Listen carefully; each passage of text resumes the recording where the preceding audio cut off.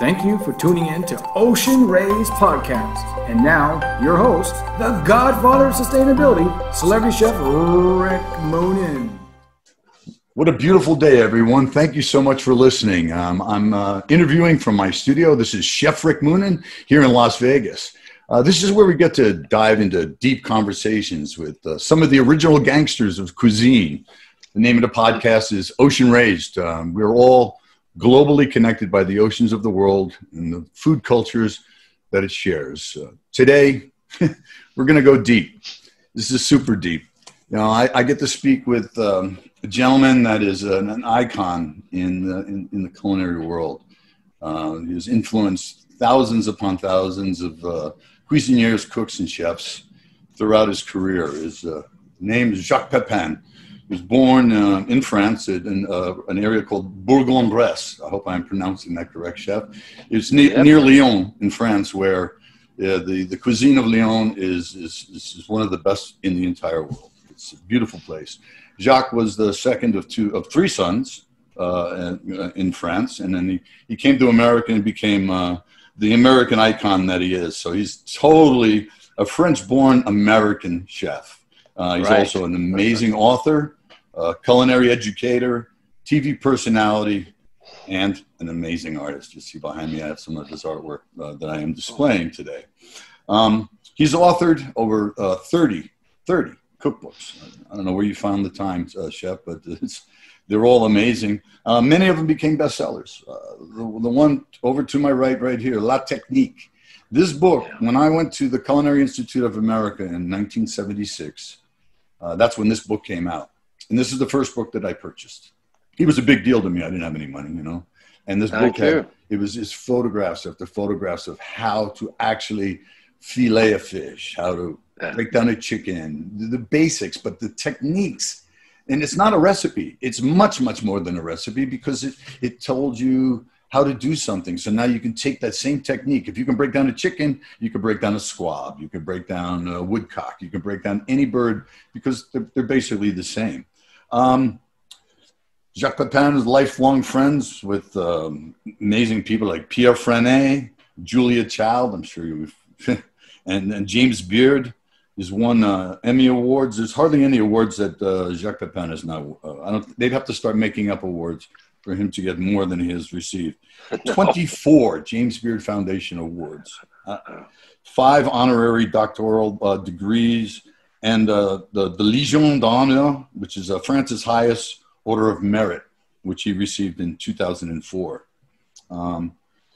He's a dean, and he's taught at Boston University, and also at it was originally the French Culinary Institute years and years ago with Dorothy Kahn-Hamilton. It was yourself and Alain Sayac and Jacques Torres and André Saltner.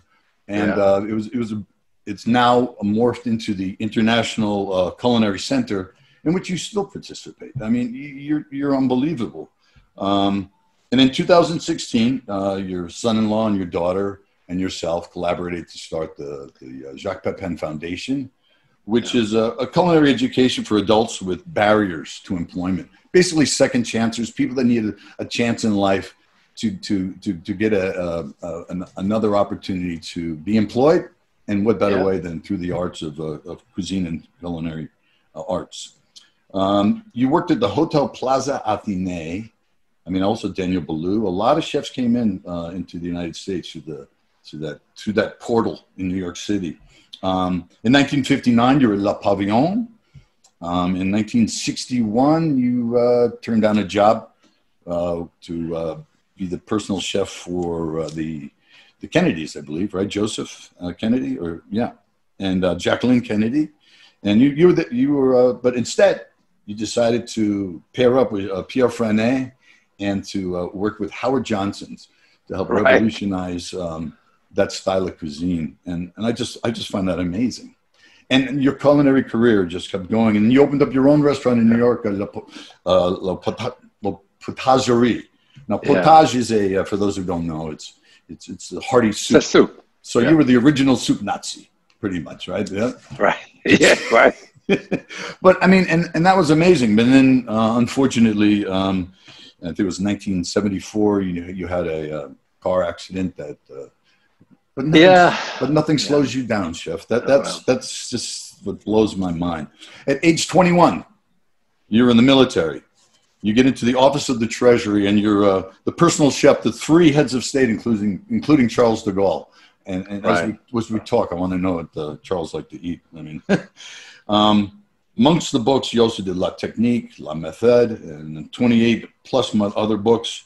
You're the dean of the French Culinary Institute, a columnist for the New York Times. You wrote books, you did shows. Basically, you're a mentor to everyone. You're an incredible chef, artist, teacher, husband, father, friend. I mean, I consider all of these. And, you know, I am loving your videos. They're constantly coming out. 3-4 minute videos. I'm on my Facebook. I'm looking down. I see you. Yeah, right. From anything from how to bake a potato to making chicken piccata. You know, it's just unbelievable. I'm loving that. And also, was it The Art of the Craft I saw recently, which is a documentary on you, and I highly recommend anyone that has any interest whatsoever in cuisine to follow your story, because I just touched on a few of the highlights of your career. There's so many more. It would take up the entire hour that I want to speak with you. So welcome, and thank you for your time. Thank you. Thank you very much. I am doing great. I mean, you know, I was in Florida. I came back from Florida at the beginning of March. And since the beginning of March, we've been home in Connecticut quarantined. But as you say, I've done about 150 of those few-minute recipe for Claudine. My daughter, she showed that on Facebook. PBS, American Master is using them. PBS too. So I've been busy. Yeah. It's never ending. You're the ever ready battery bunny. You know, you just continue to teach and to paint. You know, I mean, you spend time in Florida. That's primarily the reason that you go to a small island. Basically, if you face west, I believe the island, your right foot is in Georgia and your left foot is in Florida. It's right there. Amelia Island, yes, right. It's but I mean, to try to avoid the winter a couple of months, you know, January, February. But I don't know whether we'll go next this winter with what's going on. But anyway, we're fine at home. We celebrated last week our 54th anniversary, so we've been together for a while. Congratulations, Chef. That is absolutely so inspirational. Now, I want to go in a couple of different directions, but something I'm curious about is music. Do you enjoy listening to music? I know that you paint. You spend many hours painting. You've been in the kitchen. So where does music come into your life at all? If so, oh yeah, a lot. What are your favorite artists? What do you like to listen to? Well, you know, for me, a lot of classical music, all of the Chopin, Liszt, Brahms, and so forth, but also jazz. I love jazz, and I love the classic like Ella Fitzgerald, Nat King Cole, all that type of music, jazz like Dave Brubeck, whatever, and classical music. That basically, and of course, all kind of French songs from Edith Piaf to Gilbert Bécaud or Charles Aznavour, French singer that I used to listen to when I was younger and living in France. So yeah, I love music, yes. I remember I was in the kitchen and it was called L'Ostellerie Bressan with Jean Morel. And he would listen to music all the time. In the middle of service, he was so crazy about music. He would stop service when Name That Tune came on. He would say, stop, everybody wait. And then you'd get the 3 notes and he had to guess the name of the song. Yeah. So Jean Morel, yes. Yeah, I remember him. He's from my hometown. Is that right? Yeah, from Bourg-en-Bresse, yes, right. That's right, exactly. That's exactly right. He was another character in my life. I mean, so much influence, you know, and it's funny how it just sinks into you and becomes a part of your internal fiber and in your pathways in life. You're always referring back to the simplistic messages that you got, and probably the most and strongest message that I would get from you watching you would be that don't be afraid. You know, you and Julia Child, you know, cooking together on television really helped break down the barriers of the intimidation of the French style of cuisine. You know, you basically showed people that hey, we can do this. This is not the end of the world. But the most important message that I got was start with something, and you can always adjust. Yes, you see, there is a misunderstanding of French cooking because people, Americans, very often refer to French cooking because of the great chef in France, the three-star restaurant in the Michelin guide. Well, there is about 20 three-star restaurants in France, 20. There is about, I don't know, 70 or 80 two-star and about 400 one-star. There's about 500-600 star restaurants, but only 23 star. And people tend to look at French cooking through those eyes, and this is extraordinary, very complicated, very elegant cuisine. There is 148,000 restaurants in France. So 20, I have people in my family, even in France, who have never been in a three-star restaurant. But for many Americans, this is what French cooking is. I remember when I took people to France at Boston University, I used to take a group, and we go to Little Bistro and all that too. And they say, wow, I didn't know French cooking this way. They refer to more as Italian cooking, very simple type. And for me, I am from a family, I can count 12 restaurants in my family in France, 12 of them run by women. My mother, my aunt, my cousin, to all women. I'm the first male to go into that business. So the type of restaurant that they used to do, very simple, going to the market in the morning, doing your menu. My mother is that type of very simple food that often Americans do not associate with French cooking. You know? Yeah, you know, we're all human beings, but what you accomplished along with Julia is to tell everybody to calm down. It's just food. You know, we're sharing with each other. You often refer to, when you do recipes, you speak about Gloria, your wife, you know, and you're like, you know, I like it this way, but my wife likes it that way. So I like to be able to do a little bit of both, you know, and I experienced that because my wife is Ronnie. She's gluten-free. So, you know, by association, I am also have to be gluten-free. I can't make a big bowl of pasta. My wife will look at me cross-eyed and wonder what happened, you know. But, you know, I mean, you cook to please, you know. I mean, when you invite people under your roof, you know, it's to take care of them, to take care of their happiness when they are there. So, you know, what's the point of doing a dish that you love and if they don't like it, you know, you try to please people. And that's what cooking is all about, you know.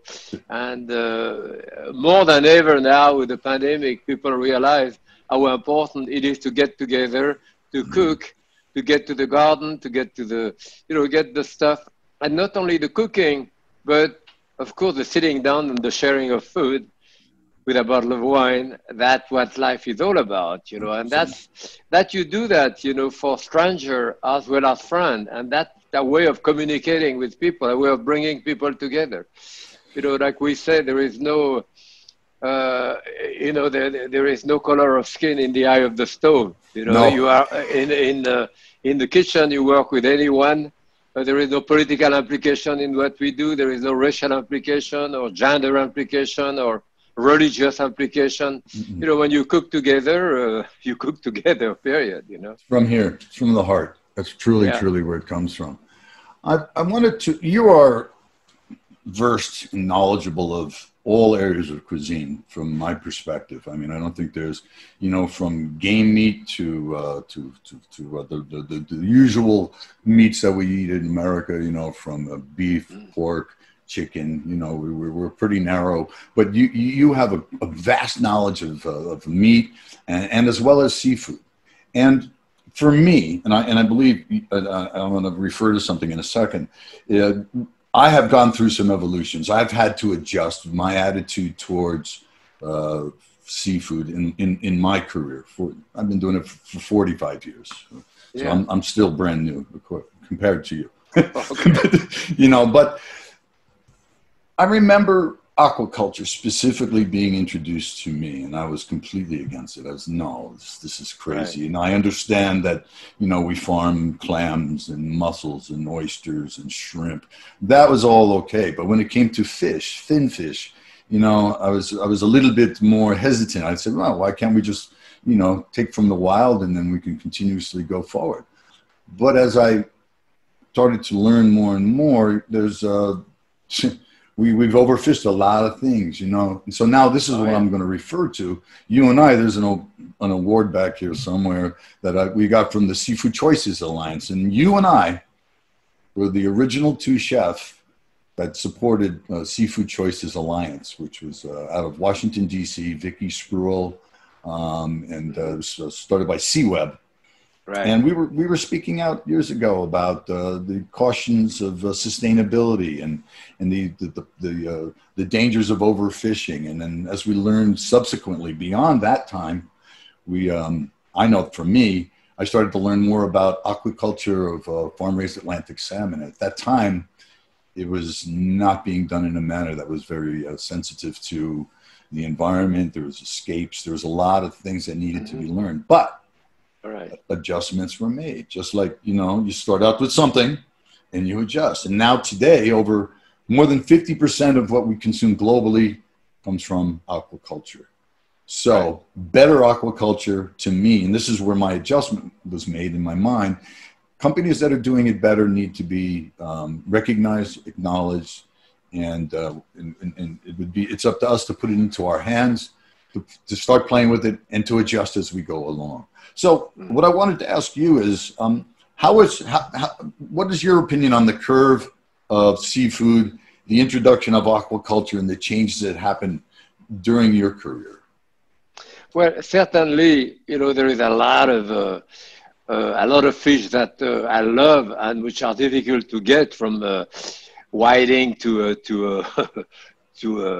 you know, simple fish which are inexpensive, but you cannot get it. But it's interesting that you said, because a couple of years ago I was in Copenhagen at the NOMA. I was doing a thing there, and I spoke with the people from Norway which were there, who bring Norwegian salmon and stuff like this. And I said there is not enough differentiation between fish which are grown into a tank somewhere and fed whatever they fed them, and this and other type of raising fish in the sea itself, you know, where the fish are much larger too. But for many Americans, if it's you know, raised fish, they don't know the difference between those quality, a certain quality too. I don't even myself, and it should be differentiated more between the quality of sustainable, you know, aquaculture done in a proper way to other which are not done the proper way, you know, without any question. And it's still difficult to show that the market, you know, you have you know, a raised fish, well, of some quality, some it's $25 a pound, and another fish is $8 a pound. Why is that so different? You know, so. Well, supply and demand, I'm sure. But I mean, yes. now I think we're on the precipice of hope of more transparency, where, yes. you know, I've seen historically in the seafood industry, especially in aquaculture, they kept their doors closed. The information was not available. You didn't know what was in the feed. You didn't know the ratio of marine proteins that it took to make a pound of the final product, and it was not a good number, which is why they weren't really revealing a lot of this information. Now we're at a point, I think, where, like Forever Oceans, who sponsors this podcast, this is a mentality in a company that's taking into consideration nutrition, flavor, texture, as well as sustainability. So I'm extremely excited. So in 2021 to start seeing some of the products such as amberjack, which is an amazing fish. Yeah, it is an amazing fish. Yes, right. Yeah. Go ahead. I had some not too long ago. I mean, I had it both ways. I had it raw, sliced very thin, and I had it just broiled lightly. Both. I mean, it's an extraordinary fish. Yes. It's fatty. It's delicious. And in previously, fin fish, besides salmon, other fish that were coming through the aquaculture system seemed kind of boring. Not really that exciting, you know. So now amberjack to me is exciting. Grouper, you know, another fish that's fantastic, is also going to be raised through the Forever Ocean system. And when I say that system, it's a land-based hatchery, and then they take the fish when they reach a certain maturity. When it's time for them to go into the ocean, they place them into these way out into the ocean. They put them in these pods that are robotically controlled and the feed is very carefully selected so that the fish are very healthy. They're not over populating the pod, so there's no stress. So they stay healthy, and they stay so that we get what we want. And besides grouper, there's red snapper. There's many other species. So transparency, so that you don't have to make apologies later, or finally disclose the information. And when you're put your back to the wall. This is hopefully a new system, and we can treat seafood in America a little bit more respectfully. That's what I would hope. No question about it. This is the future. I mean, a controlled quality fish. I mean, this is what we want. With affordable price, well, why not? I mean, I eat fish 2-3 times a week, so. Look at you. You look fantastic.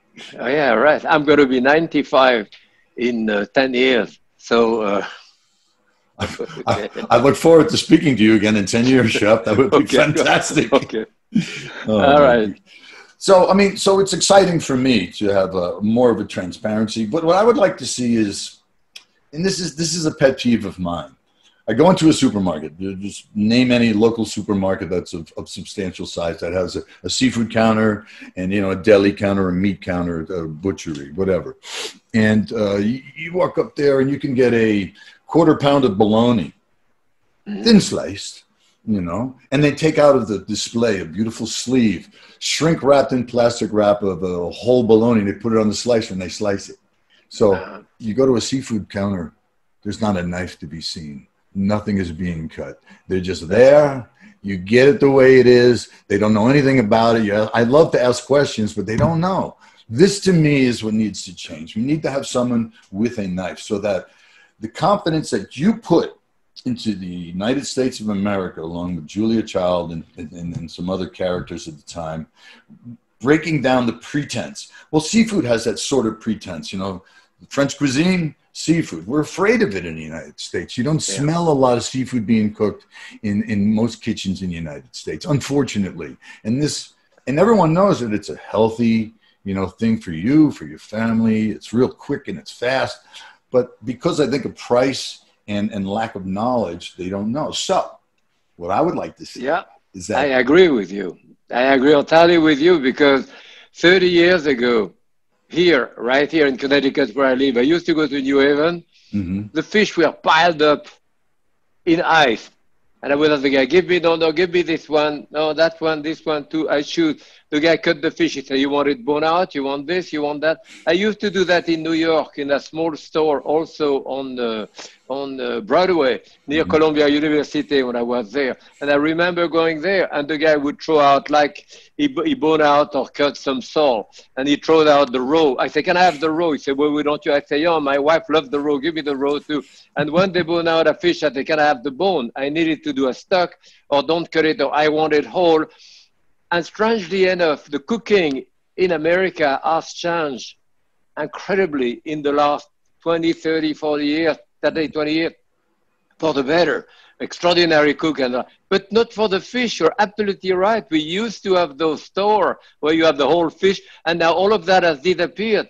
And for some reason, it's starting a little bit now that people cook whole fish in a restaurant, but they are terrorized that the people are going to bite on a bone and sue the restaurant or whatever. So, the point is that people should know that if you cook a fish whole together, a whole grouper, in the oven and all that, much easier to do and absolutely delicious, right on the bone, But we do that less and less. When we should do it more and more, certainly, Yeah, we're a little bit impatient. I think we have a long way to go still. But again, we're a young country. We're only a couple of 100 years old, and so right. You have castles in France that are more older than that. But that being said, I think that, it's exciting to be, alive in this industry, embedded in it, caring about it, connected with our environment, understanding that if our environment doesn't stay healthy, we're not going to get anything healthy out of there. Nothing good comes out of a bad situation like that. Right. So we hopefully in my rest of my tenure on this beautiful planet, which I believe should be called Planet Ocean, not Planet Earth, because it's covered in 3/4 in ocean. You're right. You're right. But You're right. I hope to see a better connectiveness between and a breaking down of the things that intimidate people. For instance, if you could walk into a store and just say, you know, I saw this recipe for mahi mahi, but what do you have in the store right now that might be considered, you know, a good replacement or something else that you have that might be fresher or something, and you got an actual answer, something that would instill the confidence in you that you asked a question that you're not getting shooed away like the soup Nazi. Get out of here! You don't know, you know. Because I mean, it was like going to the Fulton Fish Market. For me, that was intimidating, but I learned something every time. That's the way it should be at a fish store or an exchange. So you agree? Yeah, I go to the supermarket all the time, the best that I can find, because for what I do, I want people to relate to the product that I buy.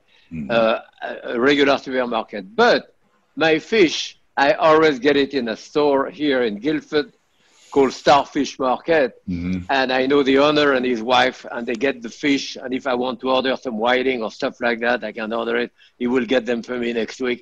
So I always go to a fish store like that to get my fish.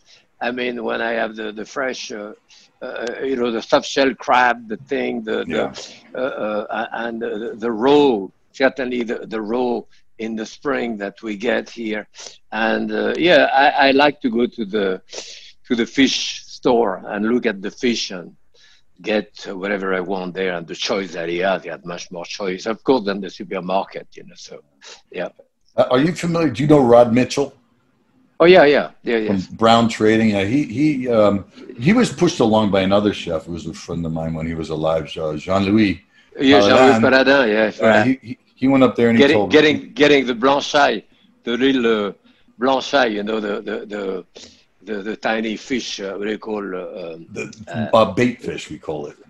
No, the bait fish. Bait fish. I did that last week actually on my little Facebook thing. Yeah. I went to the sea because it's a rite of summer for me. With my friend, with a net, we follow the beach, you know, to turn around and get those white bait. We call blanchai in France. We press on the belly, you know, to take a bit of the inside out, dry it, put them in milk and flour and deep fry them like French fries. Right. And this is really, really good. But Jean-Louis Paladin is one of the first ones which introduced anguillas, you know, anguillas, which is the tiny eel, which is like a tiny little piece of spaghetti, you know, with two black eyes, you know, and the anguilla, you blanch them, and after with olive oil and garlic, it's absolutely delicious. And Rod Mitchell would get it for him, you know, and that's years ago.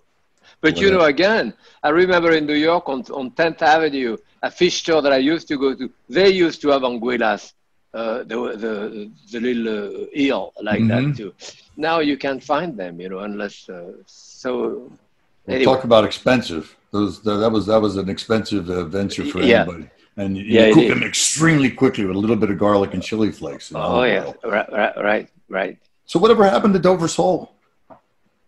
Well, yes. I mean, whatever happened to Dover sole? I get it. I get Dover sole from my fish market there, and it's expensive, but I love Dover sole. And when you can put them on the grill, and you turn them with a fork like a steak and all that. Yeah. You cannot do that with a flounder and all that. It fall apart. I mean, there is so many, but you know, whether it's flounder or lemon sole or fluke or any of those flat fish, I love. But Dover sole is in a kind of quality on itself, you know. So yeah. Well, I'm excited to finally sample the first products that come through the Forever Oceans pipeline, and of course, I would love to include you in the experimentation of this new sustainably raised aquaculture products that will be coming out. Are they going to a black cod now? Sablefish, I believe it's on the list of things. I mean, cobia. It's so good. Yeah. To me, that's the veal of the ocean. There's the texture of it and the versatility. You know, you can put whatever you want on there. It's just like open up your cupboard and you see what you have in there. And as long as it's got some acidity, some salinity, and you don't overcook the fish too badly, you're going to be in good shape. You know. Yeah. So, what would you consider? Okay, growing up, let's go way back. You know, you have two brothers and yourself. Who was the best cook in the family? Did you cook when you were? I mean, you started at 13. But my mother, you know, always cooked. But when we were 5, 6, 7 years old, you know, coming back from school, I don't think ever anyone told us to do our homework. That was our business. We had to do homework, and I would never have come back and say, "Mom, I'm bored." My father would say, "You're what? Bored? Come with me." So, you know, we had a little bistro. So from feeding the chicken to washing the bottle in the cellar to pump up the wine from the barrel to helping peel potato or clean up stuff, we tried to escape. We tried to hide ourselves when we came back from school. So there was never any. So, you know, so I was in that business since I was 5, 6, 7 years old. So at 13 years old, I left home to go into formal apprenticeship. That was 1949, so a long, long time ago. But, you know, I was in that business already. I've been in that all my life, you know, so, yeah. Is that just the way of life growing up in France? I mean, you just automatically, you ended up in the kitchen doing at least some sort of chore? Yeah, but, you know, it was another world at the time. Remember, there was no television. We didn't have any magazine. We had no telephone at the time. We had no radio. We had no radio. We had no telephone. And we were very happy. So for a kid, I had blinders on my eyes. Either I do what my father was doing. He was a cabinet maker. I trained all my mothers, one or the other. I never thought that I could be, I don't know, a doctor or something like this. You know, so I went into the kitchen. And I never regretted it, but the choice was probably much easier to do than for young people now. It was this or that. Life was simpler, you know, and food was a very, very big part of our life. I mean, you know, it's still a big part of my life. Like as I say, going to pick up those little fish along the sea, that's part of my tradition. In the spring, to go pick up wild dandelion, you know, the wild salad we pick up. I pick up wild carrot. I pick up some little beach plum at the beach. I pick up those rows at the beach to crystallize the petal. You know, we part of nature, and the same thing with the garden. You know, and that's very, very important for the kid. You know, when Claudine was a year old, I hold her in my arm, and she stirred the pot. So she, quote, made it. So she was going to eat it. Quote. And the same thing with my granddaughter. She came home. She's 3 years old. She's taller than me now, but at that time she stood on a little stool. And I said, okay, give me the parsley. No. Come with me to the garden. That parsley, taste it. No, that's chive. Okay, no, that's tarragon. Taste it. Come back. She sit next to me or stand next to me. Give me a spoon. Give me that. Help me. Then I take her to the market. I want to get some pear. Make sure they are ripe. Smell them. Look at them. The tomato too. Smell it. So she touched the food. She handled the food. She gave it to me. So that became a canvas, you know, in the family that we discuss. And it's not only a question of the cooking, it's a question of the sitting down after and talking when you're sitting down. And one conversation leads to another. It's a very important part of a functional family, you know, that kind of togetherness, you know. So, yes. That's amazing. I think the last time that I saw you in person was I was in Newport, or was it? Yeah, it was in Rhode Island at. Right. At the Food and Wine Festival there, yes. Right. That's right. And I got an apron that was signed by you and all the other chefs that were there. Oh boy! And I've worn it so much that you can't even see the names anymore. It's gone. Oh. I've washed it and washed it and washed it. It just means so much to me, Chef. Just. To see you're when I say icon, you know, it's just the word that gets thrown around, but truly you embrace everything that means so much to me. And that's why I wanted to ask you about music, because I love music, I love food, I love art, but I'm nowhere near talent. I'll draw stick people, you know. You were like, don't be afraid, you know, just start it and just adjust. Well, you know. Yeah. Thank you. I love that simplicity. So anybody that's listening can get your art as well too, right? It's Jacques Pépin art. If they just look it up. Yes, I have a website. I don't take care of it. It's like my Facebook. It's Claudine who does it, and Instagram. But I have a friend, Tom Hopkins, who lives with me here. He's my photographer, and he does the taping of my show. And he's done book for me for 38 years now. You know, a long time ago. So. He's the one who created the art side, and he makes giclée, you know, out of that, and he sells them, and yeah, so that's fun. I never would have done that myself. I never thought that, you know, I would sell art, but he's selling it, so that's great. It's the secret to longevity, Chef. You're doing what you love. You can see it in your face. You know, you can hear it in your voice. It just penetrates your soul, and gosh, you know, I don't want this to be, you know, there are similarity. You know, when you're in the kitchen, of course, when you follow a recipe, it's different. But for a chef who doesn't follow a recipe, what do? You taste, you add. You taste, you add. Tablespoon of that, tablespoon of tomato sauce, this of that. You taste, you add. It's very instinctive. It's almost automatic. You know, it's and likewise when you paint. When I paint, you know, it's not like you say, oh, maybe I need a little bit of blue indigo there, and I go to get a tube of blue. No, you can't. You have to have those painting in front of you, and it just feels good. You do a touch of that, you put a touch of that, you adjust, you go. So there are those similarities, something very, sometimes irrational, but very instinctive, you know, in the cooking and in the painting process for me. And that's what you do when you're in Florida, I would assume, right? That's where you? Yes. That's your studio of art. Yeah. No, and while I was supposed to be with you, which I forget the hours, I was painting upstairs anyway. Well, I love it. I love it. I love it. Yeah, we started a little late with our podcast today because, oops-a-daisy, that happens, you know, and it doesn't matter. Just to be able to have this time and to share with you is just so precious to me. So, what would you consider your favorite holiday to be? I mean, what do you enjoy the most? For me, no question, it's Thanksgiving. Mm-hmm. Thanksgiving never existed in France, and it's a holiday which is not some type of date for the military where millions of people were killed for that war or that battle or that thing, or a religious date where for one reason or another there is no date of any of this. All there is to be together to share food, wine, and all that. So this is the best for me.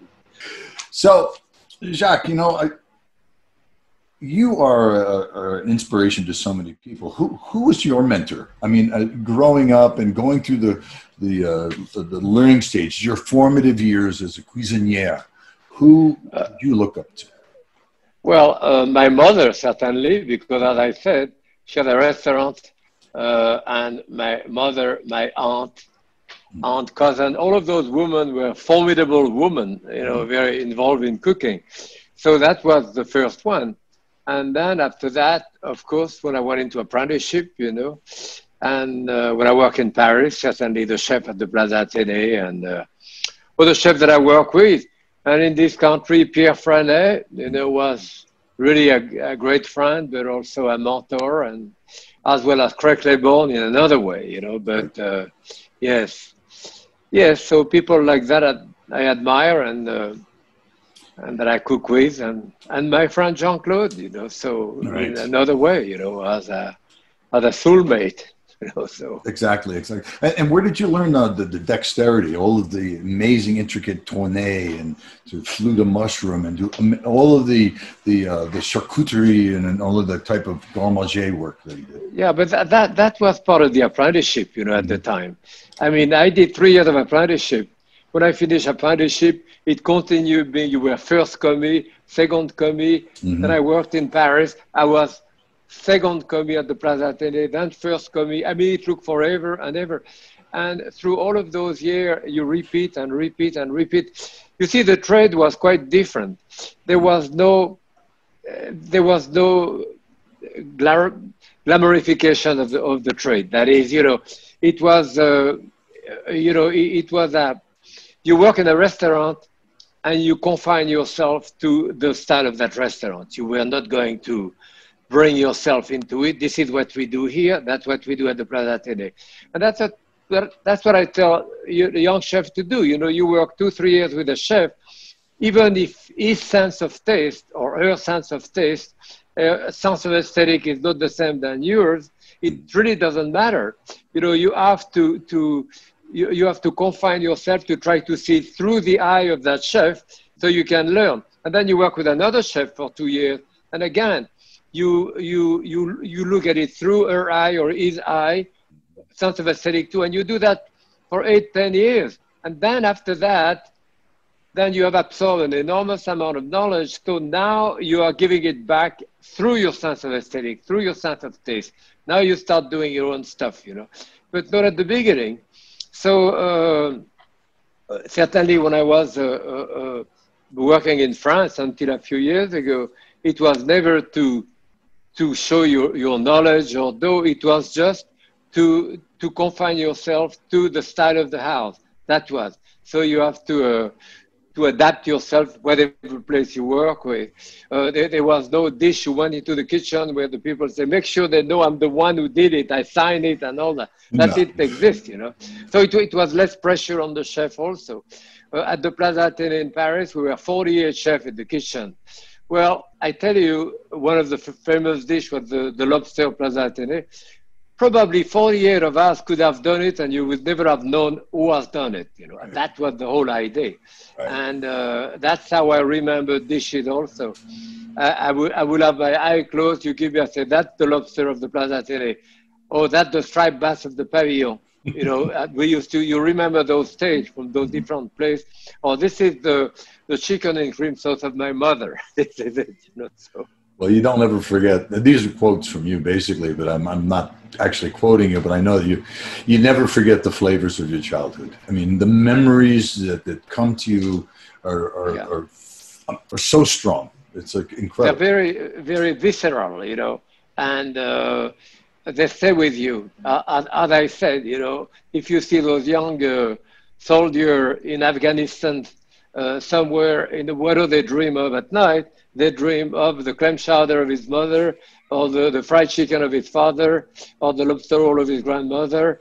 You know, so at that point, the food transcends the level of, you know, of the nourishment, the physiological function of food. It transcends this. It becomes home. It becomes love. It becomes security. It becomes all of that. This is what food becomes, you know, and those are the taste of your youth, you know. So absolutely, I'm going to talk. You know, excuse me, one more thing on a Chinese philosopher who said something. I may be paraphrasing. Patriotism is the taste of the dishes of your youth, and there is a great deal of truth there. The dishes of your youth, you know. This is what patriotism is, you know. So. It's a strong connection. It's unbreakable, really. You know, I mean, I find dessert. If you can create a dessert that reminds you of something you had with a kid, you got a success on your hands. Of course, yeah. I mean, it could be anything from a piece of fruit to something as complicated as, you know, a gigantic cake. But, you know, apricot jam. Apricot jam. You just made some, didn't you? Yeah, it's summer. I love that's seeing in my backyard. I grow a lot of food, and I like to do preserves, etc. So I have apricots in my refrigerator right now. It's pretty good. Yeah. Gloria, she had a Puerto Rican and Cuban set of parents, right? Background, yeah, right. Does any of that influence infiltrate into your home? Yes, I mean, she was born in New York, but from a Cuban father, Puerto Rican mother. Yes, it's true. It's interesting, in fact, that you said that, because for many people look at me maybe as the quintessential French chef. Now, you take one of my books, Jacques Pépin, on page 25, you have a black bean soup with sliced banana and cilantro on top. And then on page whatever, you have a southern fried chicken, and another one, a lobster roll from Connecticut, or whatever it is. After over 60 years in this country, I'm probably the quintessential American chef now, you know, more, because I don't think I was ever too too chauvinistic about where I came from and all that. Whatever I like, and I do a fair amount of Japanese and Chinese food, Vietnamese and so forth. Except for the technique which have remained, you know, certain method of doing purely French in a sense. The rest of it, the food that I do now, even years ago, I remember my mother coming, you know, 40 years ago, coming to America, and I would cook. She said, "Wow, this is not French. That's good. What do you do?" You know, This is not French. I never tried to be strictly French or whatever. I don't think so. No, I could see that. I mean, your accent there's a slight accent. I'm not going to lie, Chef. Yeah, but it's Connecticut Yankee drawl. That's what it is. Oh my gosh. Well, you know, I could go on forever and ever, but I want to be respectful of you and your time. So I just want to say this has been a fascinating interview. To be able to spend time, even if it's virtually, is such a pleasure. And I just want to thank everybody that's been listening, and for those that are watching. Thank you, everybody. Thank you as well, and happy cooking. And just remember, cooking is the art of adjustment. That's a quote from Jacques Pépin, the man himself. The art of recovery, the art of adjustment, the art of compensation, all of that, you know. God bless you, Chef. God bless you Thank for you. everything you've Happy done. Cooking. Happy Thank cooking you very to you much. as well. Take care. Take care of yourself. Take care. Bye.